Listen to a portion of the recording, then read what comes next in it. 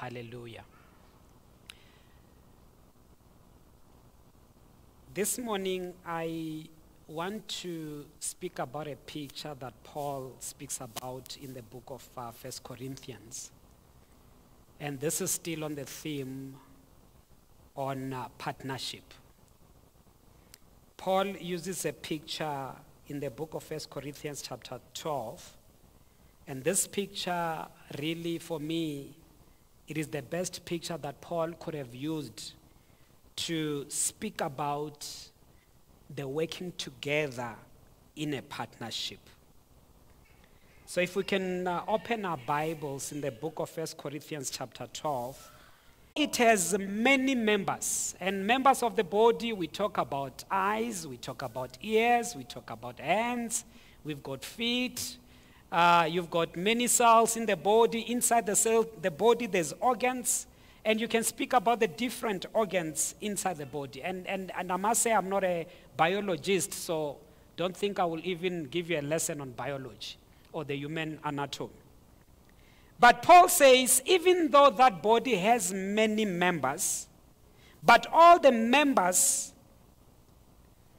of that one body, being many, are still one body. So Paul is saying that even though in that body, as you can see on the screen, it has many members. It has hands, feet, toes, ears, eyes, hair. Even though there are many, they make the one body. So you cannot see a member of the body and think you have a body. You only say it's a body because it is complete with all its members. Can you say amen, somebody? It is only complete when it has all its members. And many a times we say that when it does not have all the members, we say it's a what? It's a disabled body. Amen. Meaning that there is some function that it cannot do. There's some function that it cannot be able to complete because it has a disability. Meaning that there's certain things in the body that are not in the body. Amen. Can you say amen, somebody? So the only times we call it a body is because it has all its members. That's why it's a body. Without some of its members, we may call it something else. But for as long as it is complete, we call it a body. So Paul says, for as the body is one and has many members, but all the members of that one body, being many, are one body. So also is Christ. 13, for by one Spirit we are all baptized into one body. By one Spirit we are all baptized into one body. So Paul now is saying, when it comes to us as Christians and children of God, because we are Christians, the Spirit of God baptizes us into one body, meaning that as many members, as different as we are, we belong into a body. Amen. And the body is only complete when all the members are in the body. Amen. Hallelujah. So if one is not in the body, baptized into the body, it means that the body is not what? Is not complete. Now I like what he says in verse 13. He continues and says, whether Jews or Greeks, whether slaves or free, and have all been made to drink into one Spirit. Now Paul says, you know, because he's speaking to this church in Corinth, and this church is made up of many people. And many of them are Greeks, meaning that they are not Jews. They have not been born out of they don't have the same physical inheritance as any other Jew. But we know that when you are baptized into the Spirit, the Bible says that we are also born of Abraham. We are the seed of Abraham because the Spirit makes us sons of God. Hallelujah. Now, but he says whether Jew or Greek, whether slave or free. And basically what Paul is saying is when it comes to this body of Christ, it is not class that decides who is in the body and who is not. Amen. It is not whether you're rich or poor. This body is not only for the rich, it is also for the poor. It's not only for the free, it's also for the slaves. It's not only for the Jew, but it's also for what? For the Gentiles. Amen. Now I can claim, I think I told you that I'm a black Jew, so I can claim that I have a physical inheritance. I can claim. But this is not about any physical inheritance. It's about our spiritual inheritance. Hallelujah. Whether black or white, whether you're colored, whether you're green, whether you're yellow, you have the right to partake in this body. Can you say amen, somebody? For in fact, the body is not one member, but many. You know, so Paul is reiterating this thing, that the body is not one member, but it is many members. The body is not about one, it's about many becoming one. Now, and by the way, I think I told you that, you know, Paul always understood the context, also understood the people that he talks to. So you will see here that he starts making an argument. He says, if the foot, verse 15, if the foot should say, because I am not a hand, I'm not of the body, is it therefore not of the body? Now, if you look at that picture, there's the foot right at the bottom of that picture. And if that foot was to say that I am not a hand, and you can see the hand, right? I'm not a hand, therefore I'm not of this body. Is that foot really correct? You know, so if any member of the body, because it is right at the periphery, the bottom of the body, was to say I am not the hand or I'm not the eye, is it really correct if it was to say that? And if the ear should say, because I'm not an eye, I'm not of the body, is it therefore not of the body? And of course the answer is no, it is part of that body. Now if the whole body were an eye, where would be the hearing? If the whole were hearing, where would be the smelling? But now God has set the members, each one of them, in the body just as he pleased. Now Paul makes a statement, you know, just look at that body. If that whole body was just an eye, where would the body be? Basically, it will just be a ball rolling, not being able to see, because it will just be round, without the brain that can make it see, you know? And even if it was to see, how would it move? How would it... Amen. Paul wants us to use some imagination. And the truth is, it will not be a complete body. The truth is, it will not be functional. It will have certain handicaps.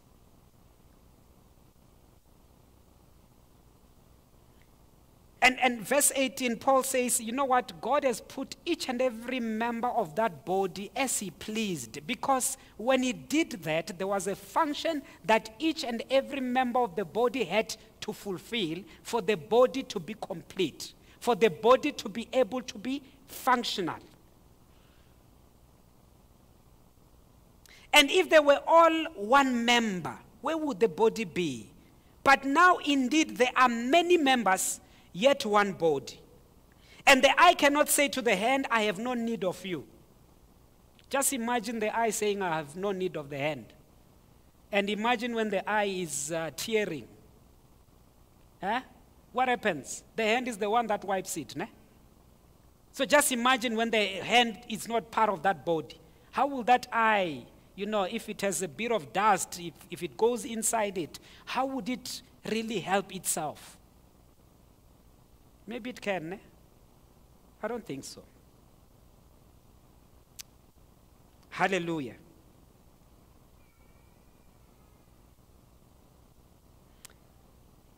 No, again, the head to the feet, I have no need of you. No, much rather, those members of the body which seem to be weaker are necessary. And I like this statement. You know, Paul says that if you look at the body, there are certain members that seems to be weaker. He does not say they are weak. He says they seem to be weaker. Because they don't have strength, they can't carry things. Yet they are very important in the body. Now, if you think about an ear and what it does, sometimes people think, I can do without it. But let me tell you that biology tells me that the reason you walk straight like I am right now is because of the ear. Without it, you lose balance.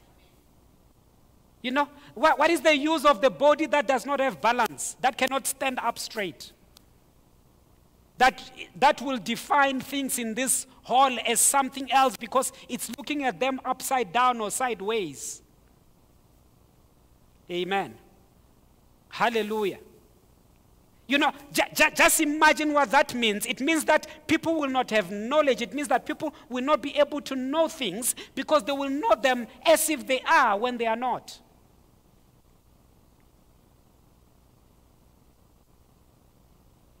And those members of the body which we think to be less honorable, on this we bestow greater honor. If you look at that body on the screen, I didn't want to be gory and show you all the internal organs, because some of you might even faint, when you begin to see how messed up you are inside. Amen. Hallelujah. But the truth is, inside that body, there are certain members that are not honorable. There are certain members in the body that when you think about them, you don't even know they exist. You don't even know they are there. But their job is so great. You think about the brain. If you look at the brain, it's just a lump of what? A lump of stuff, of matter. It's a lump. Does not even have shape. The only reason it has shape is because of your head. You put it there without the head, it's just a lump of stuff. But that lump of stuff, as dishonorable as it looks, it has so much honor because everything that functions in the body gets controlled by that lump of stuff. Can you say amen, somebody? So Paul says there are members of the body that are not honorable. But they are the ones we must bestow great honor. Many a times in a church environment like this, there are people who hold this church together. You don't see them on the stage. Amen? They don't get to talk to people. They only talk to God, interceding for everything that happens in the church. Hallelujah. Sometimes we don't even know them by name because we don't know the work that they are doing. And who do we give honor? The guys who wear suits and come to the front. They are the ones we honor. But those members of the body that are not honorable, they are the ones that keeps everything in check. They are the ones that keeps everything together. Can you say amen, somebody? I'm talking about intercessors. You never see them. Even when they come to church, you don't even hear them because they spend their time outside church praying for church. Those are the members. They are not honorable, but we bestow greater honor unto them because we know that they've got a greater function. You look at that body, there's nerves and there's veins in the body. All those things, we don't see them, but they are doing a greater job for me to be speaking to you right now. Moving oxygen from the bottom to the top. Making sure that every cell in my body is functional, it's healthy. Do we see? No. Do we know? Some of us don't because we have not done biology. Amen? Even if people were to tell us, we don't believe them. Can you say amen, somebody?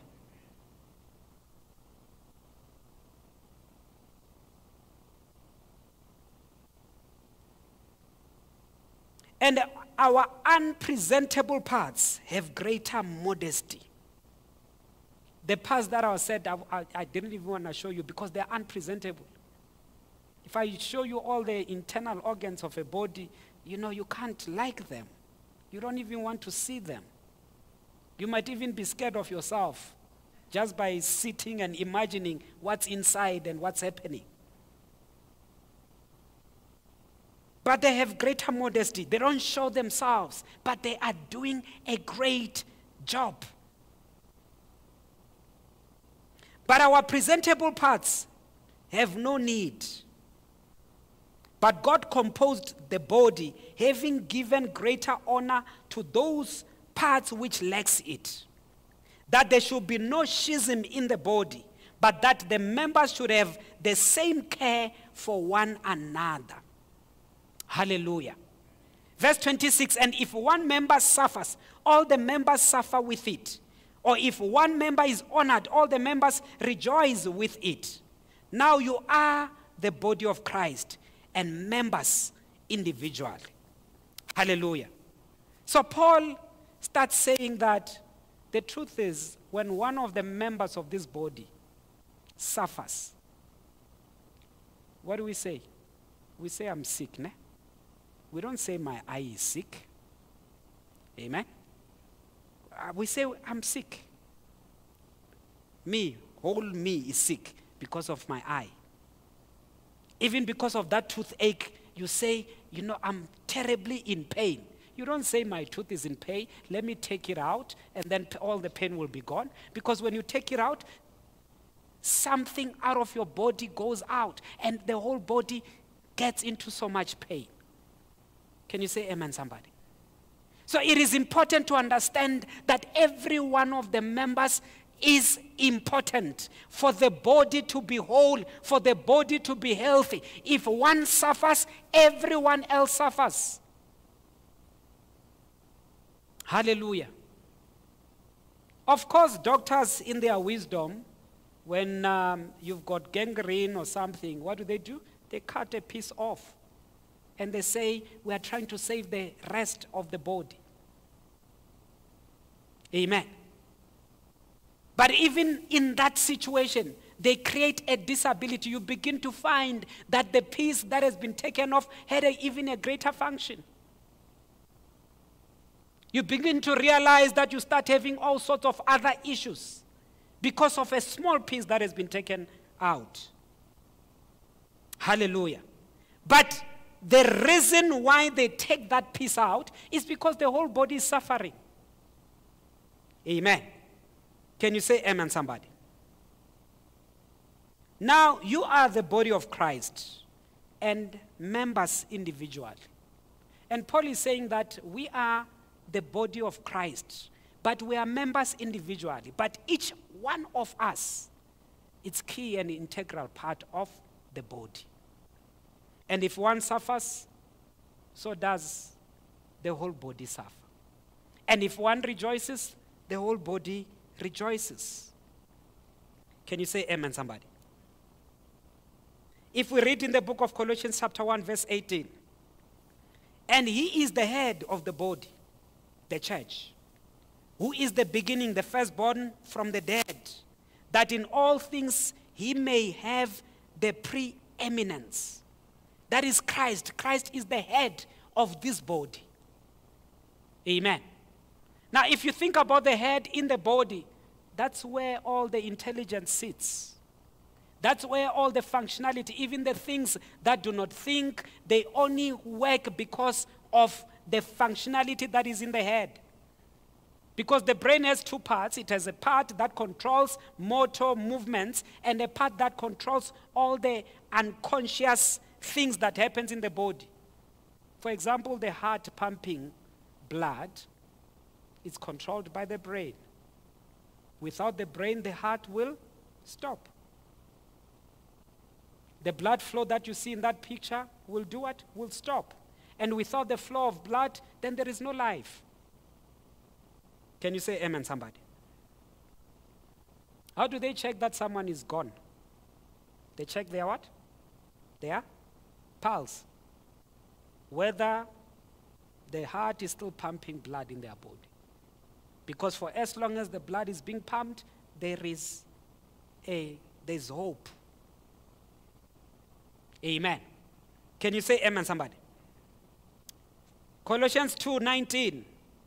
They've lost connection with the head, from whom the whole body, supported and held together by its ligaments and sinews, grows as God causes it to grow. Now, without the head, if you lose connection with the head, the body cannot grow. The body cannot have life. Hallelujah. The body grows because it is connected to the head. Because as the head coordinates every other part and organ of the body, then the body is able to grow. The body can be stronger. But only when it is connected to the head, which is Christ, because he is the head of this body. Can you say amen, somebody? So every member now has function because of the head. Because a hand without the head is just a what? A piece of meat. Some bones with some flesh. Useless. No function. Because it cannot wave, it cannot make a fist, it cannot do anything. But because the head is there, it's able to give this hand some function. It begins to be useful. It begins to do things that will benefit the whole body. It can take food and, But without the head, it can take food and throw it. It can't go into the mouth. Can't feed the body. Can you say amen, somebody? Hallelujah. And I chose this picture because this picture tells me that even though the head is there, there is flow that keeps every member of this body together. The flow of the blood that is flowing in that body. And I can tell you that for us as the body of Christ, it is the Spirit of God that keeps every member together, that keeps us in check. The only reason the body is functional and it is one is because of the blood that flows through it. Amen. And as the body of Christ, the Spirit of God, it is the one that flows through each member, making them useful for the purpose that God has put them in the church for. Amen. And like Jesus says, if you are part of the vine and you are useless, what happens? You get cut off. If you are a cancerous cell in a body, what happens? We cut you off. Because you are infiltrating the whole body. Causing the whole body not to be functional. Causing unnecessary pain. Hallelujah. But the Spirit of God is the one that weaves us together in this body of Christ, where Christ is the head. It is the Spirit that gives life to everyone. It is the Spirit that commands everyone to partake and do what they are supposed to do in this partnership. Not here to sit and watch. Not here to sit and be a spectator. How can you be a spectator in the body? And yes, maybe another member looks at you and say, no, but you are just a lump of meat. You don't have any usefulness. No, you do have. If you are in the body, you have a function. And when you fulfill your function, the whole body will be healthy. Can you say amen, somebody? But you can't come and just sit it out. You must come and take part. Hallelujah. Can you say amen, somebody? Can you say amen, somebody?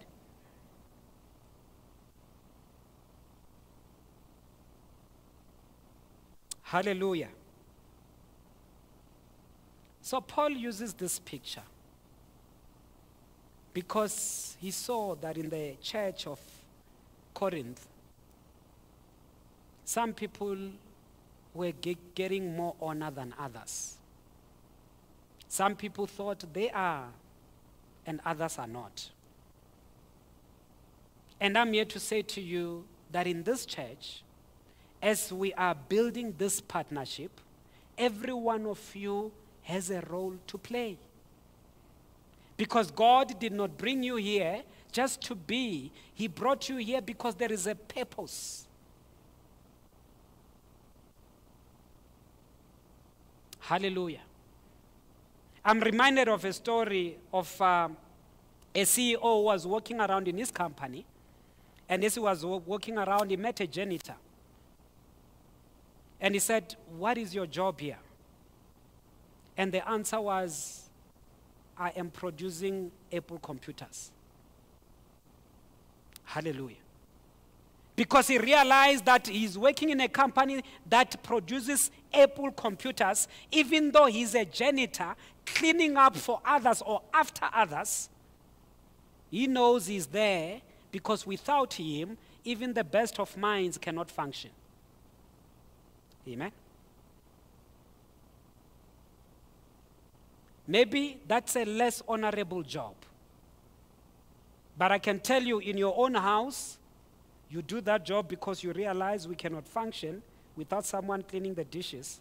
We cannot function without someone going and cleaning that place where we only sit when we have to. Amen. Hallelujah. And you do that so that there could be functioning in the house. Can you say amen, somebody? And yes, maybe you might say to me, "Now with me, I've got a helper who does those things for me." Okay, let me tell you, the day the helper is not well, you don't have a choice. You've got to have to do it. Because it has to be done. And I'm saying to you that we are all here because God wants us to take part. We've been called unto this church as members who need to take part in building this body. And when Christ commands,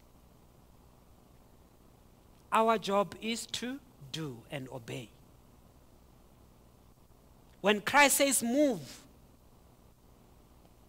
your job is to move. When he says jump, your job is to say, how high? Can you say amen, somebody? So I want to challenge you that as we embark in this partnership, building, living with hope, giving people hope, that even those who come without hope, when they've received hope, they will also be part of giving others hope. Because they will have a testimony and say, "I came to this place. I did not think I am worthy to live. But I found hope. And I'm here to say to you, so can you." Hallelujah. Can you say amen, somebody? Because that is the desire of our Lord Jesus Christ, the head of this body, the head of this church. It's that each and every member can find their honor. Even those that are not honorable, that we can bestow honor unto them. Hallelujah. Just close your eyes, sitting down where you are. Maybe you can just reflect briefly upon your role. And maybe today you still have not discovered what you are here for. Or maybe you think there is no space. All vacancies are closed. But let me tell you, I know that God has called you for a purpose. I know that God has brought you into this assembly to do something. Because he gives different gifts to others for different things. And I want you to take some time and meditate upon this word as a member of this body. So that as I continue with this message, you can be able to find yourself and discover yourself. But I want to pray with you this morning that the Spirit of God may open your mind and open your heart. That as the Spirit is weaving everyone, it's flowing in this house, that you can be a member, that it will flow through, that it can be able to connect you to others. That you can find yourself in this body and your role. Lord, in the name of Christ Jesus, your Spirit you can make each and every one of us to do their part. Even those that sometimes we think are insignificant. That God Almighty, as they do their part, those that are significant can be able to do and fulfill their part. I pray this in the name of Jesus, that you will raise intercessors in this house, that you will raise ministers in this house, that you will raise helpers in this house, that you will raise administrators in this house, in the name of Jesus, that every one of them will partake and you will receive all the glory as the body stands formidable, recognizable because of its head. That is our Lord Christ Jesus. Thank you, Holy Spirit, for the work that you're continuing to do in our midst. In Jesus' name, amen.